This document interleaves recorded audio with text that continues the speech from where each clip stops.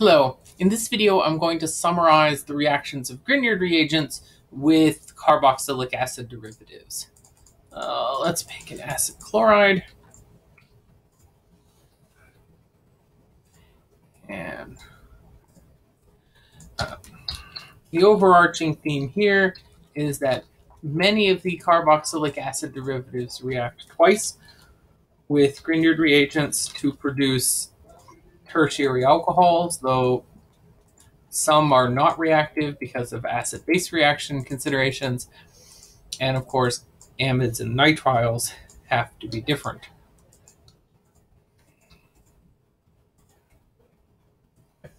So acid chlorides react with Grignard reagents once to form a ketone, and then a second time to form the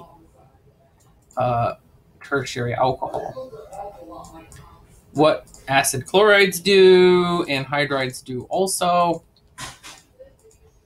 And it is worth noting that, that after aqueous workup, the other half of the anhydride remains as a carboxylic acid. Once it's acted as a leaving group, its job is done. This anhydrides have some of the same limitations in their reactions with Grignard reagents as their reactions with other species. Is that once you have a mixed anhydride, this reaction is considered to be not productive unless you have some other ability to influence the outcome, because there are two possible tertiary alcohols that could be generated based on two possible carbonyl groups reacting, and the other one, of course, being the leaving group. So we're not productive here. Okay. I should go back and grab the acid chloride and make it a carboxylic acid. This is essentially a, and you get destruction of the Grignard reagent.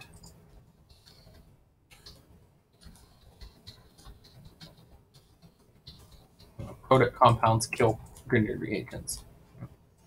However, Grignard reagents do have another problem. Here we go. Grignard reagents do react with esters. Actually, I want to grab maybe this one. Grignard reagents do react with esters. And again, one part of the ester comes off as a leaving group. The carbonyl portion becomes a tertiary alcohol. Once we're in amides, again,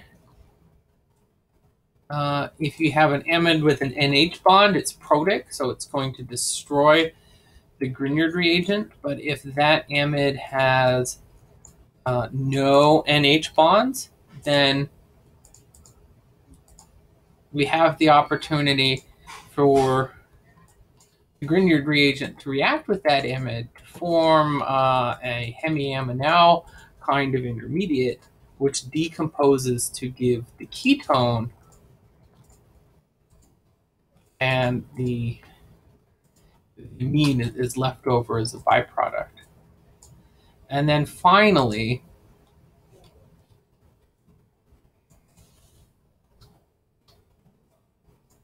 if instead of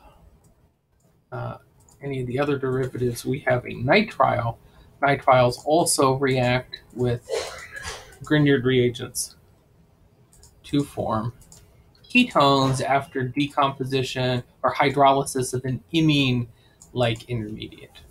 Okay. This is my summary of Grignard reagents and carboxylic acid derivatives.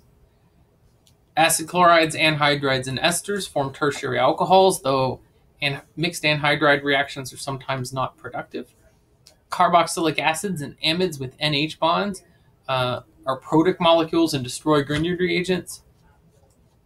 And then tertiary amides and nitriles react to form ketones. Thank you for watching.